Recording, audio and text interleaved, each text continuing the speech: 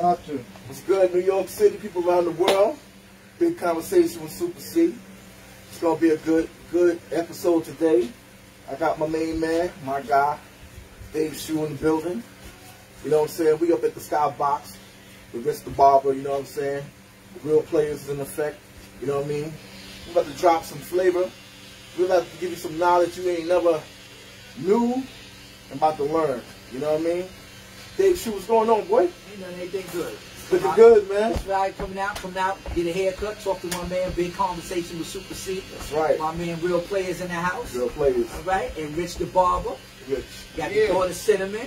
Hey, Cinnamon. Got Super C's son in the house. Junior. You know what I'm saying? Junior in the house. We doing it real big. So, all right, before we start digging in the crates, that's what I say, digging in the crates.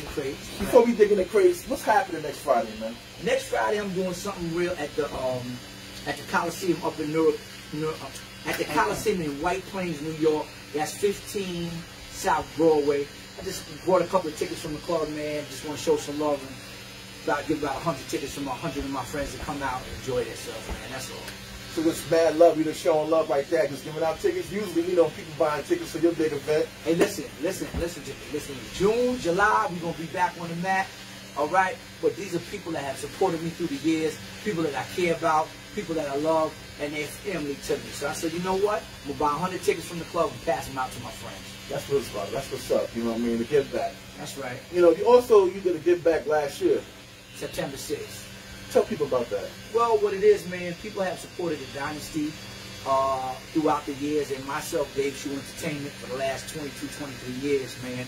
And I think that, you know, when you give back to people, man, God just sends you a bunch of blessings and stuff like that. And I can say that I've truly been blessed over these years. I really haven't had any mishap, so to speak. And I think that it was time we were going through something, it's the pandemic and stuff like that. So, you know, what you wanted to do, you wanted to show people love. What you did, you took a lot of stress off of people because a lot of people was losing family relatives and stuff like that, you know what I mean? And there was nothing at the time. It was like people doing events, yes, they were. But this event, which, you know, we put out a flyer, we promoted it. We went from about 1,000 people to about 3,000 or more out there that night. Yeah. And they actually stayed out there until about 9 o'clock. It was pitch black and they was dancing out there. Yeah. You know, shout out to Brucey B. That's right. Mike C. DJ Hollywood, B-Fats. LA Love. LA Love. You know what I'm saying? And Mike C. Mike C and DJ Legend. That's right. You know what I'm saying? That was a hell of an event, you know what I mean? So are you doing something like that again? Well, we're going to make that was our first annual. We're going to make that an annual from now on. So every first week in September, we'll be there, and God willing, we'll be there. We'll be doing the give back to the people. People's talking about this, like, you know, how everybody's going to Atlanta or Bronx Day. They're talking about Dynasty Day now. Yeah, well, that's something, you know, actually that you came up with, man. You know, you're a big part of the Dynasty and stuff like that. So that's something we're trying to put in effect. Just when we do it, we got to do it right. Wait for my other partners, you know what I'm saying, to get their people in line, because we all have individual people that we deal with. But that's something that we're definitely looking forward to. Now, let's talk about Dave Shoo, you know what I'm saying? Yes, sir. Where you originated from? I'm originally from Edenwald. Edenwald. Wow. How many years you lived? 1967 to 1986. Woo! All right. Now we're moving on, you know what I mean? Young Flash, I'm hearing. They used to call me DJ Little Flash as a kid, yeah. So you play music? I did, yeah. Who influenced you? DJ Breakout, TNT Disco. That's Fat Tommy from my block. I'm from 225th from Laconia. That's Fat Tommy and DJ Breakout from over there, Boston Road. The reason why I bring this conversation to you is because you're always getting on me about, you don't know that song, and you always describing the label and what year it came out and how to play it. You know, a lot of times we sitting together, we hearing DJs play records, they play it wrong. You say he did that wrong. You cut that too short or whatever. Well, like I said, at that time, it was TNT Disco. That's Tommy and Tony. And their DJs was DJ Gary G and DJ Siobhan, if I'm not mistaken. And then with Breakout, because they were very close, and I lived on the block, they would call me Little David, and I was there. And so we Breakout and Baron, and who else they had? They had somebody else around at that time. We're talking about 1978, 1977, so I got to go all the way back. So who basically turned you out for you like to love this hip hop so much? Like was it, you know, besides Breakout, like when you first witnessed this hip hop thing, you know what I mean? Like, what turned you out? Like, oh, I want to be a part of that culture. I would say Flash. Flash? Hearing Flash, yeah. Hearing Flash. And where was that at? I heard Flash in Truman High School. He played in the gymnasium at Truman High School in 1970. I would say 79, 78. He played in there. And that, from that point on, I wanted to be part of that. Okay. Now, moving on up, you know what I'm saying? Now, we're going to talk about Dave Shoo getting into the party world. All right? So, like, as a teenager, you just having fun, going out to parties and whatnot like that. What made you say, I'm going to do this on my own? And you're talking about DJing? No, I'm talking about as far as, like, want to do, what you wasn't, I wouldn't even call you a promoter, you just want to do a party. Well, at that time, man, I wanted to do a party with time on Channel 68. There was a show that came on, Bronx Network. It was Entertainment Vibes with Sex Boogie. Oh, okay. A good friend of yours, Mark. Yes, yes. Right? And I would see Gator and Black and Gold, and that's something that I wanted to do. But I was asking, like, ahead before that, like you know, like for instance, have you did like your own house party or something like before you? But it was influenced by watching them. Oh, so this wasn't in the teenage years you was doing. I wasn't doing house parties in no teenage years. As far as DJing, I might have DJ'd at a house for a house party. Okay. So you didn't get into the promotion until you got up in age. Until I got up in age, yeah. Okay. So you said that Gator Production and Black and Gold. They influenced me. I watched them on Channel 68, Entertainment Vibes, and I said that was something that I wanted to do. Right. And the first time that I tried that, I did a house party over here on White Plains Road. I did a house party. I did 2 house parties, and at that time, Frank the cameraman was my DJ. Yeah? Oh yeah, that's my man. Shouts to Frank the cameraman, that's my guy. Yeah, that was my DJ. So you went from the house parties and you moved on to the community room? I started doing the community center on down there in Webster and Webb. Down there with the Hudson, what's it called, a Hudson something on the corner of 160-something Street. Okay, well, by the 41 bus. By the 41 bus. And at that time, I had, played for me, I had Hollywood, DJ Breakout, DJ Hollywood, DJ Dr. Dust, good friend of mine, and they played music for me. And that's one of my first beginnings. Okay, so when you first started doing your parties, what was your alias name? Was it Dave Shoo already? It was Dave Shoo, because that man that's cutting your hair right there gave me that name. Oh, you gave him the name? I gave him the name. How was that? Tell me that story real quick. It's all for argument. Oh, for argument? Argument. Him and I was always, I'm not saying competition, but I wear a lot of sneakers back in the day. The Adidas, the Pumas. Nike wasn't in there yet, but it was Adidas and the Pumas. Back in our days. He's come to my barber shop. I had a boy named Real. He come in there and said, you always got on some sneakers. I said, listen, man, I can wear shoes whenever I want. Right. I had a little shoe game. So one day I was wearing fly, a pair Lizards. Right. And back in those days, the color was yellow. Right. And I was rocking. Right? So me and him started arguing. You don't got no shoe game.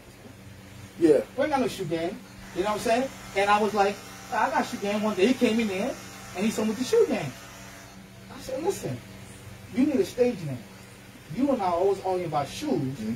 Why can't we, do you have a stage name? He's like, I said, what's your name? Dave Shoo. Take the E off of Dave, D-A-V, shoes. S-H-O-O, with a hyphen of a shoe. Right. Over it. Sure did. Right? And then I also mentioned someone that was in the industry a long time ago. Okay. Brother named Peter Shoo. He didn't know him at the time. So we want no problems with naming his name after him. It was just the shoe. Right. Right? You can spell someone's name differently. So that's how he got his name. From me, one day, cutting in the barbershop, me and him arguing over a pair of shoes that he likes to use a lot. Right. I was wearing sneakers. Hold this minute. Let me see. Still alive. Okay. I'm just making sure. Guys. Yeah, so continue, please. Cut that out. But anyway. Yes, this is raw. It's raw and cut? Alright, so that's how we he became Dave Shoo. Okay. Right. So after he did that, he ran with it and came back to me and said, Rich, man, thank you very much. I appreciate that name that you gave me. And up to this day, that's all he wears. You rarely see him with those on his feet. You rarely see him with those on his feet. Dressed like this. You know, he don't wear it. He always wearing shoes. So let me ask you a question. So you gave the name Dave Shoo. Did you ever think that it might cause conflict with the next promoter name, Peter Shoo? No, not at all. Because actually, did you think that you was gonna have conflict? It ain't spelled the same. It ain't spelled the same. Right. And he never created himself to be any part of an entity. So when he said you should use that name, how do you feel about it at the time? You know what I'm saying? Like, taking that as your AKA name. Well, I didn't know who this dude was. When I later found out about him, right. I already had the name. What I want to say to you is that I was lost in the sauce for about 10 years, and that's the height of his whatever he was into in the street, and then when he was doing his parties and stuff like that. To my knowledge, I'm from Edenmore. That name never came uptown. No disrespect to him. He might have been doing his thing, but I never heard of him. Right. And like I said, from 1985 to 1994, I was lost in the sauce. You understand? So I never heard of this guy. Now, you know, if you want to collaborate, what do you mean lost in the sauce? Like, what do you mean? I was in the dunya. I was in the world. I was doing a lot of different things. Speak on it, brother. I was doing a lot of different things. You know, I was getting high at that time, so I don't know who he is. I don't know who he is. I didn't hear of him until I got the name, and then people would say, "Are you related to Pete?" I said, "No, I'm not related to Pete." I didn't even know what he looked like. Somebody had to show me a picture of him, and once they showed me a picture of him, and they elaborated that he was a black Chinese and stuff like that, I said, "Oh, a lot of people that are in his age bracket that hustled around the time that he was hustling." I know I'm personal friends with them. Right. A lot of them would say, "Damn, you act like him," because I never knew about no sequence jackets and all that kind of shit. I'm from the 80s. I'm 54 years old, and that was at that time. You know, what you see today with the young boys dressed, we didn't dress like that. Anybody, even when they were young, like I said, I was selling drugs at a young age before I got messed up. So I'm trying to dress like the older dudes. Okay. So if I did have on a pair of sneakers, I might have had on a pair of sharkskin pants with a pair of Pumas on and a mountain neck. You understand what I'm trying to say? Right, right. So I never this gentleman here, which I've come to find out that he's a good guy, because I know some people that know him, and they say you kind of act like him. You know, I never tried to emulate him because I didn't know who he was. Okay. I was just doing how I dress. Well, first of all, I want to applaud you, right? At first, because you said you was lost in the source. Yes, sir. Now, you become this big-time street promoter, like a P. Diddy status in the streets to some people. Mm-hmm. And how did you break that demon? Well, it's Allah. It's God. That's who helped me. That's the only person I could say who helped me is God. Having the willpower, knowing that my grandparents didn't raise me to be no bum, but that's who raised me. My mother and father, they succumbed to the streets. They were both heroin addicts at that time. So my grandparents raised me, and when that thing came out, I got, before that I was getting money, and then when the crack came out, I got fucked up like so many other people did. Right. Even though they say they didn't, some people didn't have to go. I went to the rooms of Narcotics Anonymous to make meetings. I still make meetings 26 years later. Wow. And it's God. I truly thank God for bringing me to a 12-step program that takes care of myself and my family. You're healthy. You're looking good. Skin is clean. You know what I mean? Like a haircut. A lot of brothers that went that route never came back. You know what I'm saying? They sure did. And a lot of them died. And we gotta applaud you because you beat that demon. You know what I'm saying? And you became Dave Shoo. Yes. And we need more leaders like that, because there's a lot of our leaders that we look up to this day was fucked up. Yeah. You know what I'm saying? And you can't be on a high horse looking down at somebody like your lifestyle is better, because A lot of people in their households, they got family members that was messed up, mothers and dads that was messed up, and some people just flip that shit, and then they living good, they eating good, and they prospering. Well, see, what happens is it takes 2 minutes to forget where you were 26 years ago. Mm-hmm. It takes 2 minutes to forget to look down on somebody and think you're better than someone.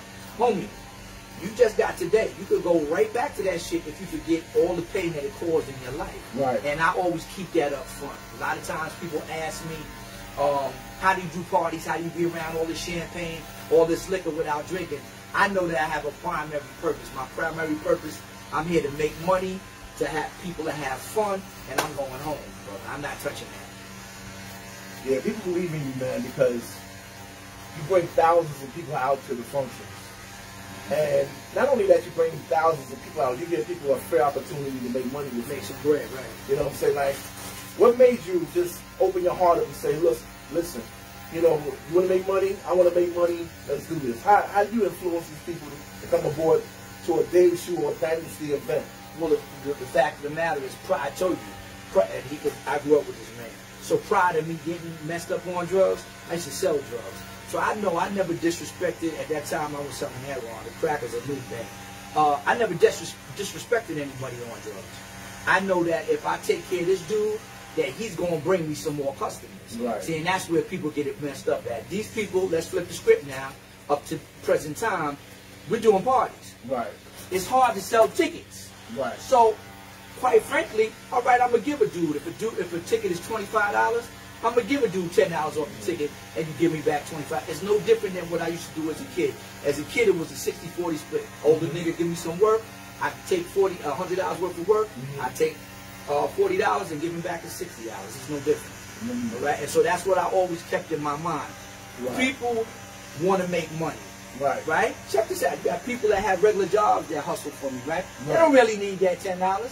But they do it because I treat them a certain kind of way, man. And that's what you have to do. You have to respect all people. All right? And that's where people sometimes get it confused at because they don't respect their brother, their fellow sister, or their fellow brother. And that's a no-no. Man, I heard a big story, you know what I'm saying? Man, you got to tell me this story. I wasn't with you at the time, you know what I'm saying? But I'm hearing that you was being, no disrespect, an asshole. Said that the club owner wanted you to bring down some paper or something, and you was trying to cause his bluff. Let me tell the story. I mean, let me just finish. You was causing his bluff or whatever, trying to fuck with his bluff. But the main thing out of all was that I want to know how you get those charter buses outside the event or whatever they came to pick up those people to take them to another event. That's two different stories. That's two different stories? That's two different stories. All right, so tell me what happened. I'm going to tell you that story about the charter bus. Okay. God bless the dead. It was a promoter by the name of Gene Pendergrass. Gene Pendergrass got me, it was called the Empire. It was down on 30-something Street. That was a restaurant owned by some Chinese. They closed their doors. They got shut down. Well, they told me a week prior to the event. So now I got all these people rocking for me, getting money for me. I can't get these, because black people, they like to panic. Right. Right? So I can't tell these people right away. Well, my grandfather, I get that from my grandfather as well. My grandfather used to do a lot of bus rides and stuff. I said, Daddy, give me a number to a bus company. So I chartered about 5 or 6 buses to take the people, to pick them up from the Orient and take them down to the American Park Cafe. Woo. Now each seat had a bottle of champagne on it. Woo. And it had the TV on the bus, so I sent them downtown, and I cleared that up real quick. Because, you know, black people panic. They like to panic. Right. And they like to spit false rumors. And so, that was a good one. God looked out for me on that. And I got to send everybody downtown. Everybody had a good time. So you had 5 or 6 buses? I had 5 or 6 buses. I mean, and champagne in each like bus in each seat. In each seat, yeah. So I didn't say Moet, but I had some champagne in each seat. Okay, that's even cool. They get a little buzz off of it. Mm. Yeah, so that was some. Even your brother Dow Hicks called me up. He said, "That's a big one, brother. I don't know if I would have did that." And you know, you can say that because you called me and told me that. Wow. Shout out to Dow Hicks. That's my man. The second incident you're talking about, it was Mars 2112. I could tell the story today. Okay. I couldn't tell that story back then. I was doing a party for Feds Magazine. So March 2112 said, Mr. Shoo, we need you, the bar guarantee was $15,000 at that time. We need you to come with $7,500 in cash. I said, listen, that's what I got a case of the big head. I was doing the Roxy's and all. I said, listen, y'all niggas call me to do this party. I'm going to get there with that money when I can get there. Make a long story short, they said, Mr. Shoo, if you're not here by 7 o'clock with that $7,500, we're going to shut this party down. So now, I'm thinking they bluffing. Because when I do a party, that makes the bar a whole lot of money. I'm thinking they lying. 7 o'clock hit, they called me. They said, listen, brother, we asked you to be down here at 7 o'clock and you're not here. The party is canceled. I immediately started crying. Right? Because I thought they were, I thought I was going to call their bluff. So that's what happened with that Feds Magazine party. I got a case of the big heads. The club called my bluff, and that's why the party didn't go on. Wow. I also heard that you was the king of the Fridays. March 2112, I had it'd be Friday night, always on my birthday. I would do my birthday on a Friday night, and I've had the club, I've had the line wrapped around 50th Street, going all the way down to 51st Street. Ooh, and some of the clubs that you tore down. March 2112, Roxy's, Lundy's, Supper Club, that thing that Floss had, the Panache, shit, I got it, it's a whole list of them. The Metrodome, Copacabana. There's so many goddamn clubs over the last 20-something years, man. So I got it on one of the pages, or listed them. What's the difference now between like 10 years ago, as you did your events, and now? Like, what do you see different now? What people are doing now?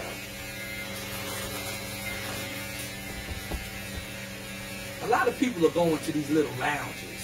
Yeah. You know, and and I'm not knocking it. Right. Some people, they prefer to be in a smaller, intimate setting. I don't like bars. Like I said, when I was a kid, I was into a whole lot of things, and I've seen a lot of people be killed in the bars. So I don't like being really in a bar. Nothing against an intimate setting, but I don't like real enclosed spaces where I can't see two exits, one in the front, one in the back. So that's my reason. But they do that. A lot of the guys do those small bars and stuff like that, but I'm not interested. I can't make any money like that. A lot of people get upset because they say you don't do as you are parties. Why is that? When you say as you are, like what? Come as you are. Yes. Well, like I said, the era that I come from, we got dressed. That's what we did. Even listen, all of us got dressed to go out. But why you don't allow people to come as you are? Because there's some promoters that have some of the biggest crowds and be in the sexiest events. You turn around, Timberlands, hockey jersey on or something. What makes you stand out and say, I'm not doing that? Why you did this? I don't want. Listen, I'm gonna say this to you. I have done events because you have to understand nowadays. I want to put it the right way without offending anybody. And if it does offend anybody, I don't mean to offend anybody.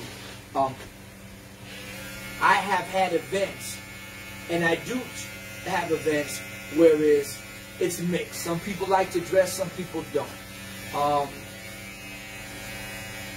I can't understand why you wouldn't want to be dressed at 40-something years old, 50-something years old. But they don't. Some people don't like to be dressed. All right. So today's times are changing rather than before. I think a lot of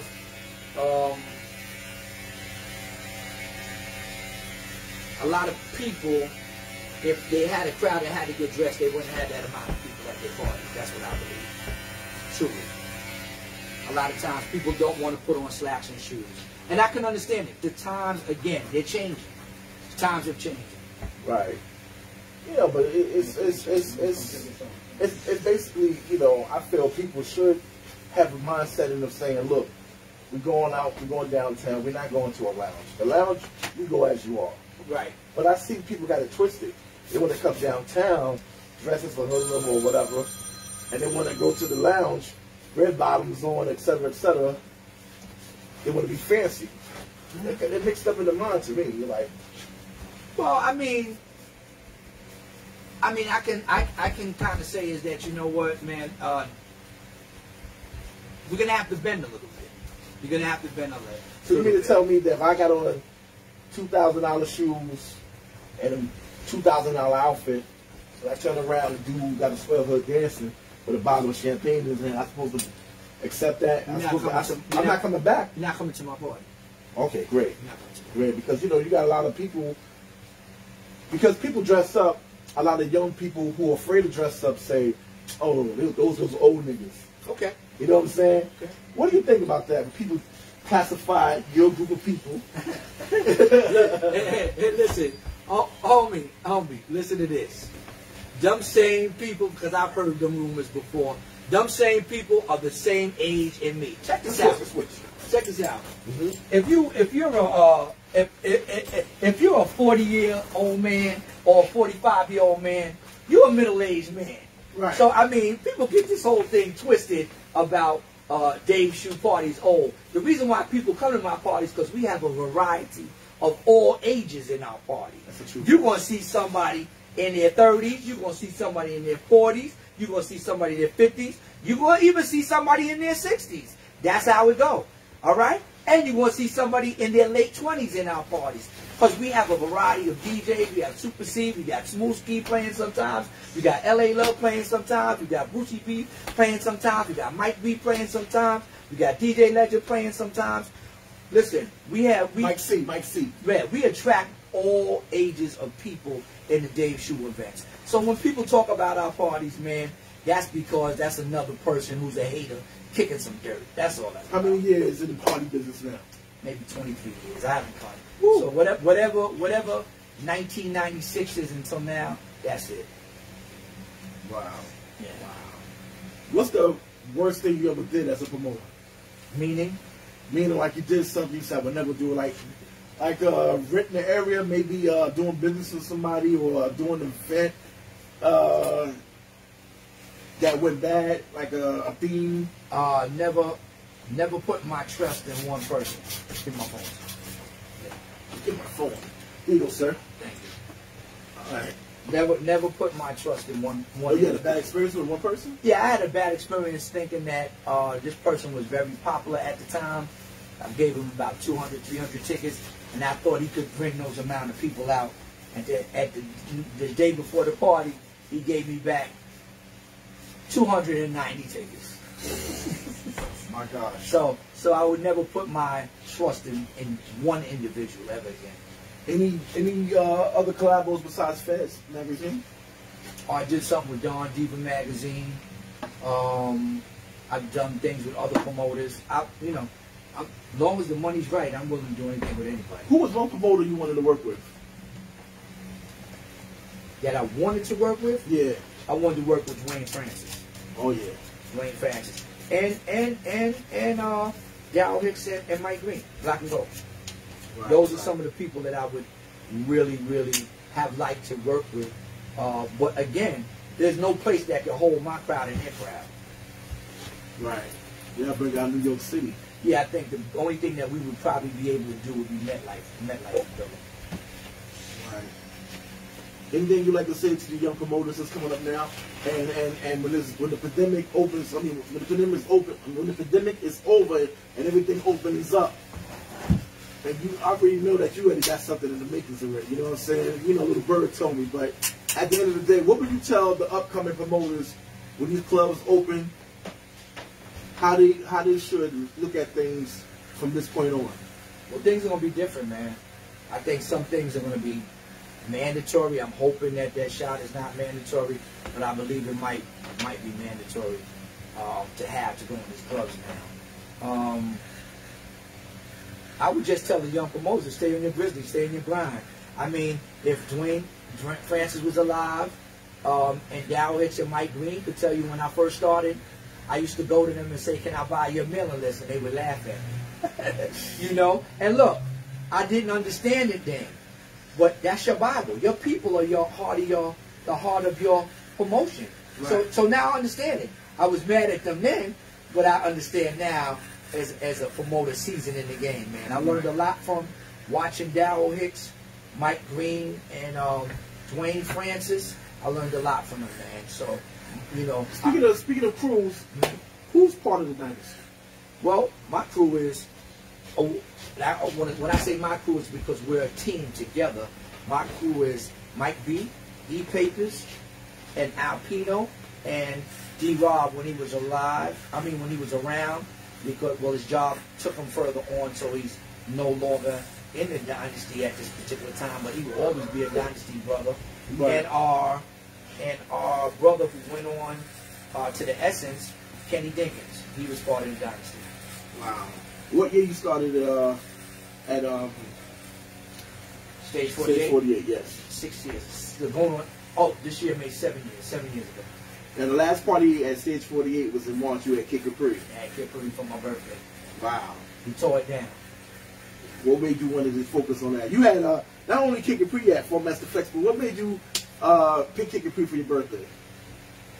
He bring out that flavor, man. So does Red. I mean, so does Flex. But I had Flex a prior birthday, and he brought the flavor. But when Kid get on, man, he bring that flavor, brother. He bring that flavor. He bring out that hustling, that real hustling crowd, them people from my era. He brings them out. Okay. You also had Love Bug Starsky.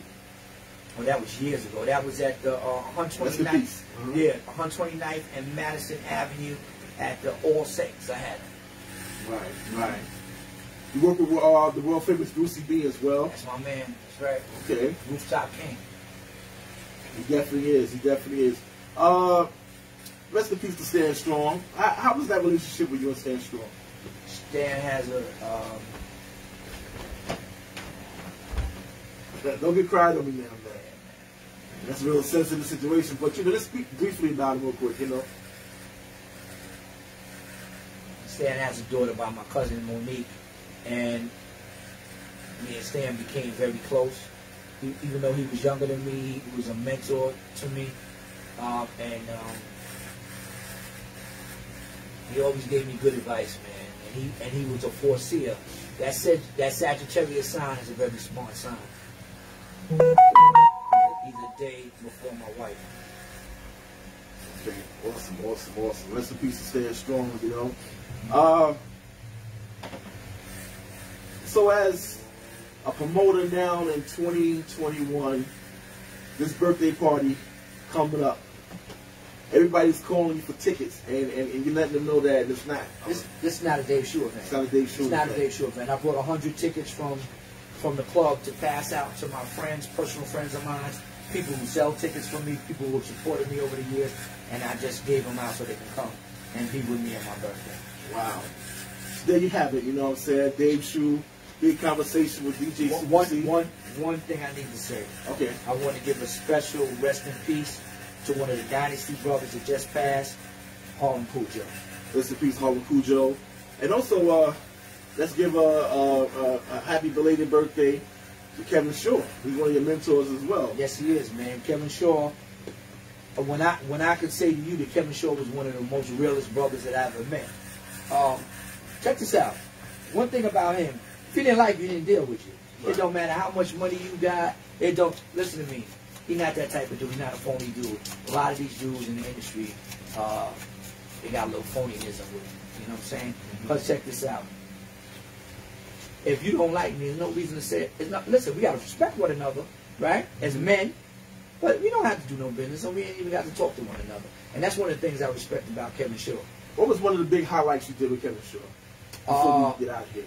The two biggest yacht in New York, the Cornucopia Majesty. I did 2 years with him in a row. Will you let New York City know how much that boat cost? $50,000. And y'all rent that boat? Kevin, I was a worker. You was a worker? I was a worker. Oh, okay. Kevin's my man. Listen, I ain't no fronting at me. Okay. Kevin's my man, and he did me right, and I helped him out in his time of need. Right before he passed, his son had an unfortunate death, and a lot of things wasn't right with Kev, so he asked me to help him, and we turned that boat out. Definitely did. Are you planning to do it again? I ain't got 50,000, but I'm gonna do something a little smaller. The last Saturday in August, I have a boat. Okay. I have a bar. I have a yacht. All right. You know, and with that 50,000, the boat cost 50,000 when Kevin did it because he brought the bar out. He brought the whole boat. Most dudes ain't doing that. Right. His bar. That means his door, his tickets, and his bar. That's what that means. 50,000. A lot of people ain't doing that. That when you want to talk about a hustler, that's a true hustler. Was other people hustling for him? Of besides course. You? Of course, it's not my business to say what their names are. I'm gonna tell you I was a worker. Okay. You know, but you know, the front in your game, right? There ain't no front, brother. Ain't never been. So when I hear certain people talk certain things, you going by what you don't know me personally, homie. If you knew me, you know ain't no front in my game, and I'm liable to say anything out my mouth, the truth, not a lie. And you know who I'm talking to. You getting a lot of lies from a lot of different people, brother. Ain't no front. Get to know me, and maybe one day we could do business. Now, if people want to reach you for tickets or be a part of your function, how can they reach you? Reach me at 347-865-1480. That's 347-865-1480. That's the Dave Shoo Entertainment. Come aboard. Come get some money. In our team, in the Dynasty, there's no big I's and there's no little U's and there's no I in team. Everything is a team here. Check this out. The people who sell tickets for all of us, they part of our team. Exactly. Right? I don't even want to use the word worker.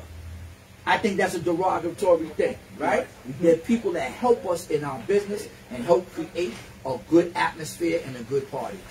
Come on board. Call Mike C. Call E. Papers. Call Alpino. Either one of us. We're going to treat you right. There you go. Big conversations with Super C. You know what I'm saying? Real players in effect. We in the Skybox over here on Holland Avenue, baby. And we'll see you next time. Peace.